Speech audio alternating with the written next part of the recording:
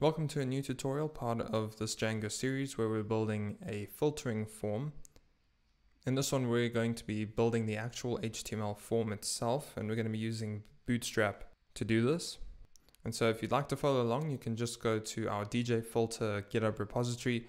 You can clone or download this, reset back to the code at this point, and once you've got everything set up, then let's get started.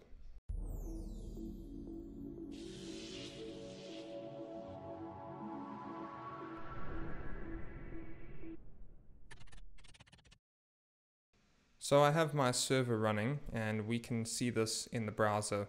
Currently there's no URL or views handling anything. And so we're going to get started by creating a view inside core. So we'll go to core views, and here we'll just say define the Bootstrap filter view, meaning we're going to be building this with Bootstrap. And it's just going to take in a request.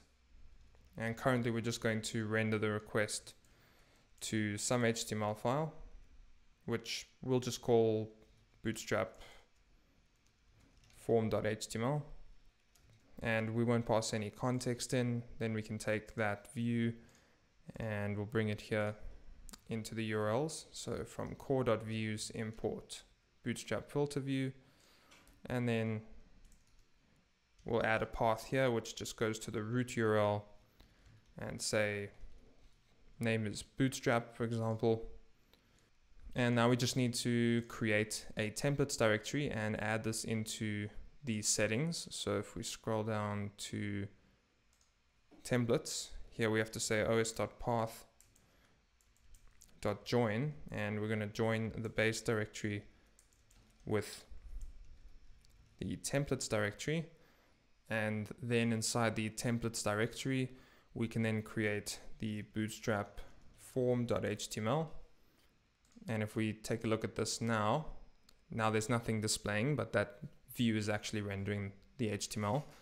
And so we're just going to go and get Bootstrap, and we're just going to use one of the examples here. So we'll click on examples and we'll just go to the starter template, and I'm just going to view the page source, and then we'll take all of that and we'll just paste it all here, except these links here we're not going to be using, so we need to get the actual CDN links. And then here we'll just copy these links, and then we'll grab all of those as well, and we can also delete these styles and links there as well. And we'll get rid of these scripts.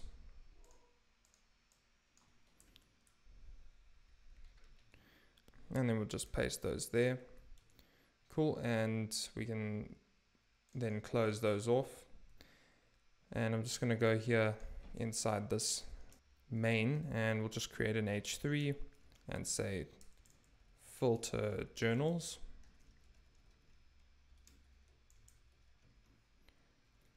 And if we take a look, and okay, nothing is showing at the moment, but that's fine. We're going to add the form in, and as soon as we do, then everything should start displaying. So we'll just start by creating the form, and we're not going to be doing this using the Django forms. We're rather going to be building this ourselves with custom HTML. The reason for this is just because it's a little bit easier, I find, in terms of styling the form. So you don't have to worry about passing in all kinds of arguments to style the form built by Django. Instead, you just build it in HTML, and then we handle receiving the request on the other side. And the same kind of thing applies in React. If we were using React, we wouldn't be building the form using Django's forms. We'd be building it using the UI and then handle the request using Django. So that's what we're going to do here. So the method is going to be get, and the action is just going to be to the URL that we're on right now, which is dot. And now if you want to know how to style Bootstrap forms, you can then just Google for Bootstrap forms, and we can see how they do it. And here we can just go to the first link, And so here we basically just want to scroll down to layout. And if we scroll down, you'll see there's form grids, form rows, and then there's this form here, which I'm basically just going to copy everything inside it, and then we'll style that to match what we have. So we'll just paste everything in here. And if we take a look at this, then here's our form, and we might want to just inspect this. And if we were to just add some margin top and say like that, that should be good. And we'll just copy that. And we'll just come back to the top here and add template.css. We'll say body, just like that. And then we will link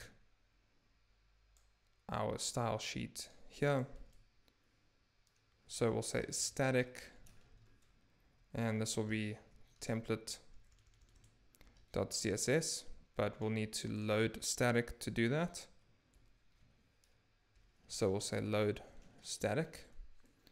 And now if we come back, refresh this. And okay, we're using templates. Let's make this singular like that. And there we go. Cool. So now we basically just want to style this form to match the data that we actually want to filter. So we're going to start this off with a few basic fields that we're going to enter. And if we just take a look at the models again, we can close everything else. So we'll just go here to models. On the journal, we have those fields that we created. And we're going to filter the title with an I contains and with an I exact. We'll dive into what those mean later. We're also going to filter by the author. We're going to filter by categories and everything else. So we basically want to create inputs that match each field and are also matching the kind of data that that field holds as well. So for example, if we wanted to filter categories, we could do this in a lot of ways. You could filter it by typing in the name of the category. You could do this by just using a select field, or you could do this with checkboxes, but it depends on how much data you're going to have. So if you had 1,000 categories, then you obviously would not want to use 1,000 checkboxes. You'd rather use some kind of search field because it's not practical to list out thousands of entries of something. Whereas if you know that you're only going to have 10 categories, then you could use a select field. And if you were only going to have 2 options, then you would use a checkbox or a radio option. And so when you think about it like that, then you narrow down your options of what kind of inputs you're going to use for each field. We're going to add 3 for the title and author. We'll start with search bars. So let's go here to the form, and we're going to add its own row. So let's just copy that there. And we're going to create a form group. So we'll say class equals form group, and we're going to say column 12 so that it takes up the entire row. And inside here, we're going to have another div, which will be an input group. And then we'll put our input, and here we'll just say class equals to form control. And we're going to add some other classes as well.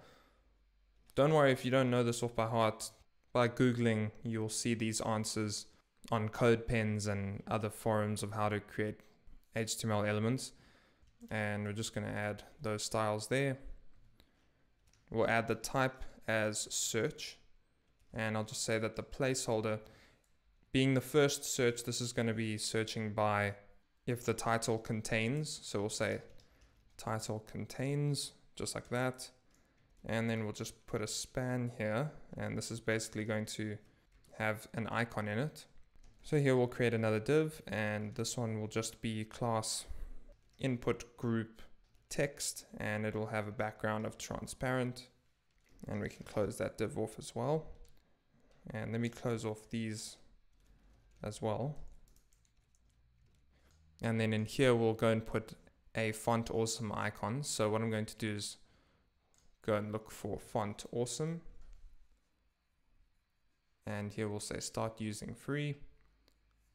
And I'll just copy that link. And then we'll just paste that in there. Then we can go back to our form.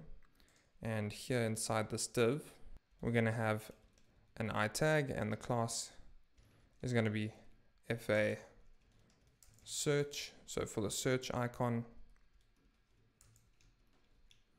And if we take a look at this now, we can also close that. Then, okay, we're just missing a class here on the span. So this class is input group append. And if we refresh that, there we go. So there's our search bar. And we're going to just basically copy that 3 times. And the first one is going to be for title contains. Then the next one will be for title exact. And then the last one is going to be searching either by title or author. So you could enter the author's name, or you could enter the title of the article. And so if we go back and refresh this, there we go. There's our 3 search bars. And lastly, we're just going to enter one last form row, which is going to have a select for the categories. And then we're also going to have 2 fields, which will be the minimum view count and the maximum view count, because we have a views field. For the publish date, we're also going to have 2 date fields, one as a kind of publish date minimum and a publish date maximum, which is basically just whether the post was created before or after certain times. And then the reviewed is going to be a checkbox. So if we take a look at this, we're basically just going to convert this one row into 4 fields, which will be minimum view count, maximum view count, minimum date, and maximum date. And then we'll have the select, and then we'll have the check. So if we go back, this here we're just going to change to column medium 2, and I'm going to copy this as well, and we'll make it column large 2 as well. And then I'm going to get rid of those form groups there, and we can actually take these 2 out of that row, and we'll get rid of that entire row there. And then I'm going to get rid of the city, and we'll paste those there. So now we have, let's say, minimum view count, and we'll just copy that, and this will become maximum view count. Then we have the category, and we'll just leave it like that as well. And then I'm going to cut out that zip as well. We're not going to need that. And we'll just copy these 2 again.